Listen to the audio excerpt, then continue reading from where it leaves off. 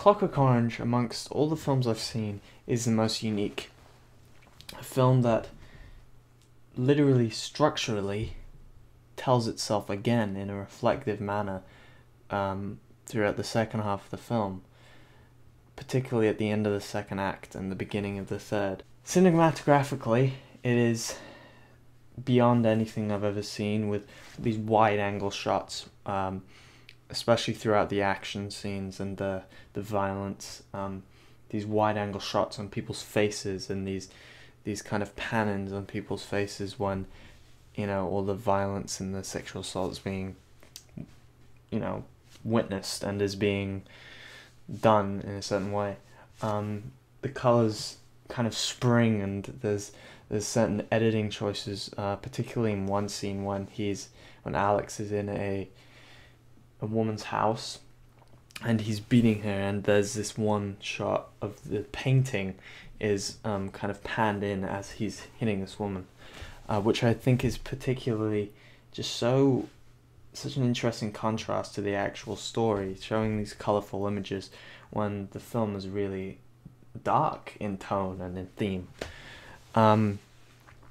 Also, particularly in the prison scenes and at the very beginning with this alleyway, the symmetry is outstanding, and the perspective and point of views are particularly just shockingly just look so good in the way the shadows are pointed out, and the way everything is just kind of perfectly lined up. Like in the prison, when they're walking around a circle, and when Alex is in prison, it's perfectly kind of symmetrically shot. And there's a shot later on when they're all in like a line, and Alex is the first one closest to the camera. The perspective of that is just so satisfying to watch, and it's so different from cinematography that we have today, where most things are over the shoulder and there's not much symmetrical pleasure to it, really.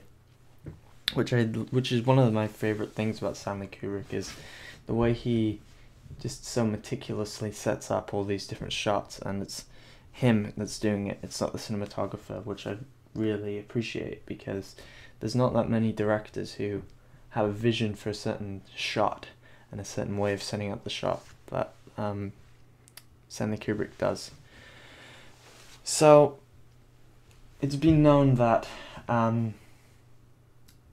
some of the best movies by Stanley Kubrick are like The Shining, 2001: A Space Odyssey, all those films, and I feel like A Clockwork Orange doesn't get as much of the popularity, but does get pretty much all of the controversy when it comes to the themes and the way it's kind of presented with its violence and its sexual assault.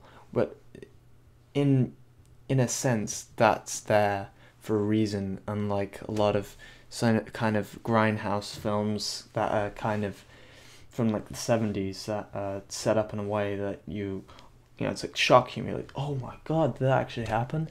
It's more of a presentation of what's happening, as opposed to, look at this, isn't this gory, isn't this terrifying, oh my god.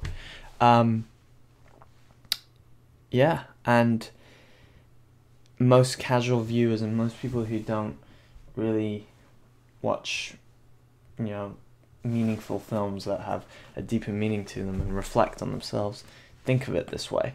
And that's what I think is kind of this movie's kind of seen as, is this big terrible juggernaut that's like, you should never watch because it's terrible, it's terrifying, it's like so violent, when that's the point of the film, is to reflect on that. That's why they do it, to reflect on it. You can't make a point about something unless you show what you're talking about. But yeah,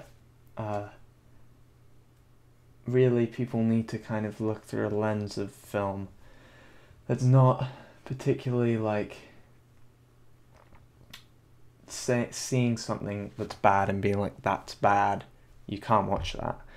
They need to sort of put it in perspective of the whole entire film and how the film was made, where like people just think, oh, that person probably made the film because they love violence, when it's exactly the opposite of the case, because Stanley Kubrick, it's very well known, and most of his movies are quite,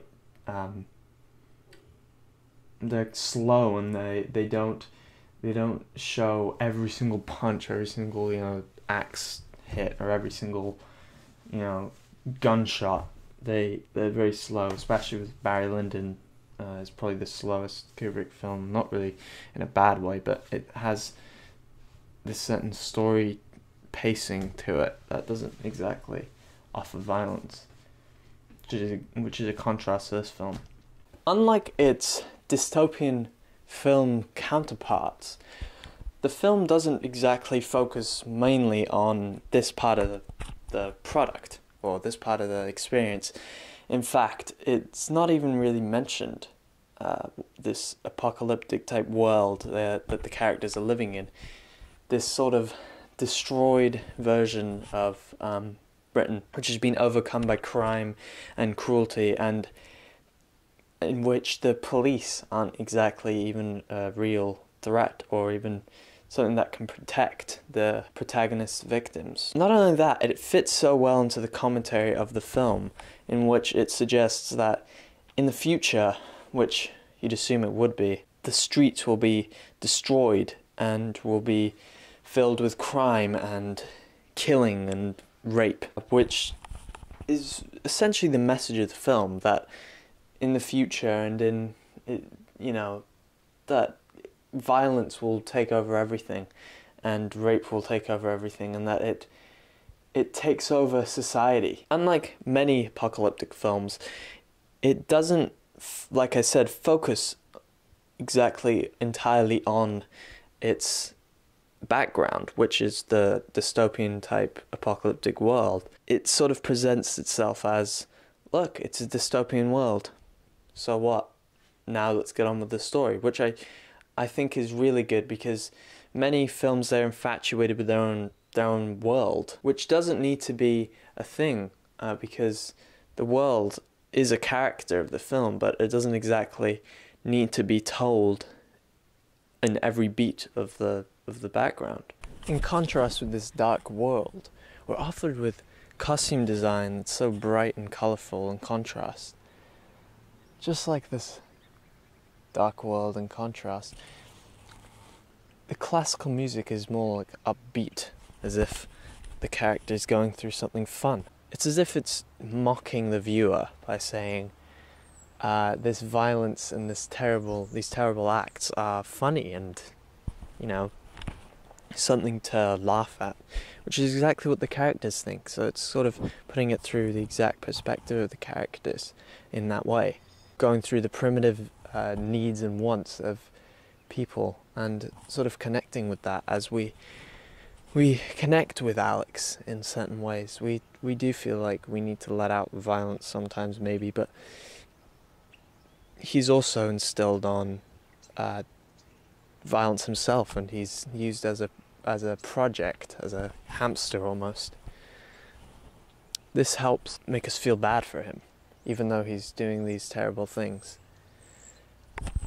The bright oranges and the whites of Alex and his droog's clothes, it offers a certain tang to the world. In contrast to the production design, especially in the milk bar, the language sort of is presented in a way that comically contrasts all these things in its dark theme.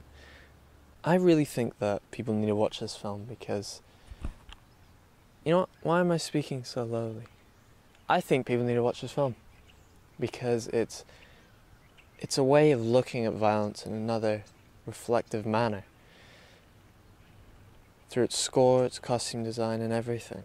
In conclusion, I give this film a 10 out of 10, as it's one of my favourite films ever. It's probably my favourite film of all time. I'll be doing other reviews soon, hopefully.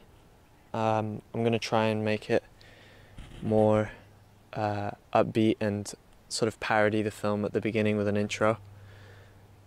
But apart from that, I'm going to recommend 2 films that are like these films. Usually I would do that, but there are no films like it. There are no films like this film. So here are 2, maybe they'll be here, I don't know, videos you guys can watch on my channel. Yeah, I'm just starting out doing these reviews and I'm having fun. So, see you guys later. Hope you enjoy.